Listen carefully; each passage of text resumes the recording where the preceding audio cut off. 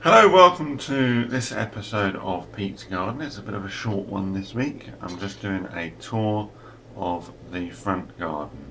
So thanks for watching, and if you'd like to click subscribe, that'd be great. Right, roll titles.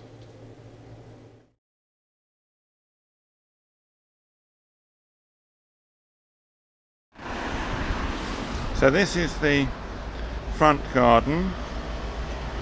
When you come into the gate here, next to the noisy traffic, we have the campanula,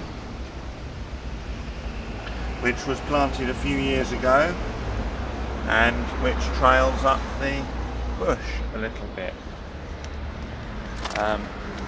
And some weeds in there.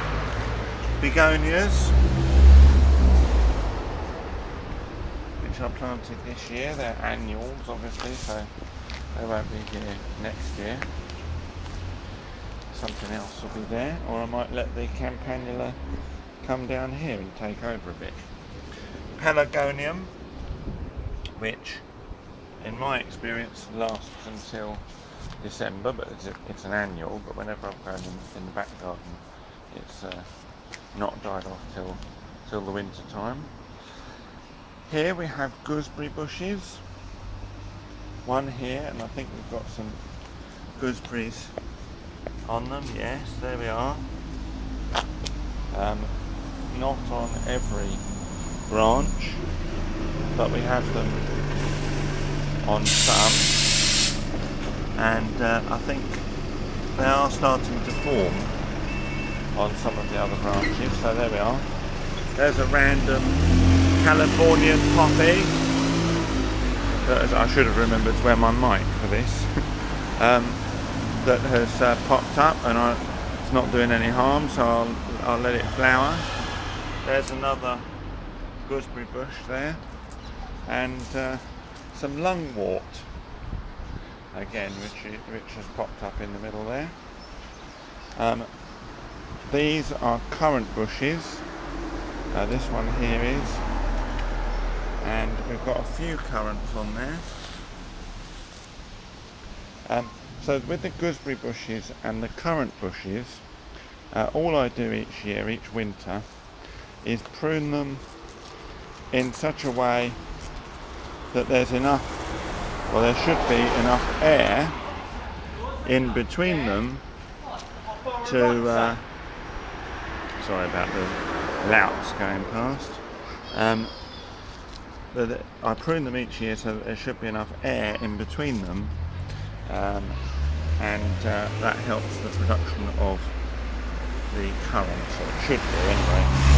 I have got a bit of a disease this year. It looks very much like aphids.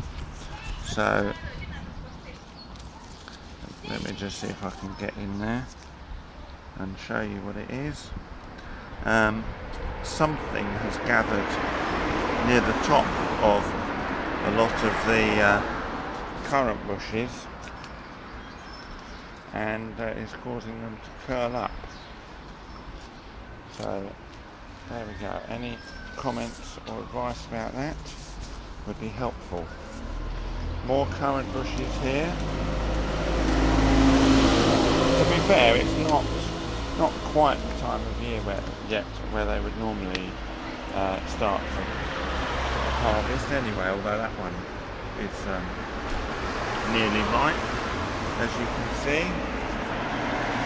And then round here at the back we have the raspberry bush. It's normally an autumn fruiting raspberry bush, which is why I always cut it right back down to the ground. But for some reason there's something about the conditions this year that mean it's starting to produce now. Although of course it could take quite a long time for them to ripen, I don't know. These are all fairly well established plants. They've been in 3 or 4 years now. And another well established plant is the dahlia down there, which has come back again this year, and I decided to plant a few other dahlias in with it. So we've got this one down here. I think these are annual dahlias. In other words, they will die off this year. I don't think they'll come back. But then this one here was meant to be one that doesn't come back, and it has come back each year for at least the last 3 years. So there we are. And these are some carnations which haven't grown particularly well from last year. So again, any comments on that would be appreciated. But that is the state of the front garden. Hang on, let me just get a proper view. That is the state of the front garden in June. There we go. Well, that's it for this week. I'll be posting a bit more often over the summer, so that's good. In some previous videos, I had some footage of the birds that were in the nest box, and I've put another video of raw footage of the birds on as well.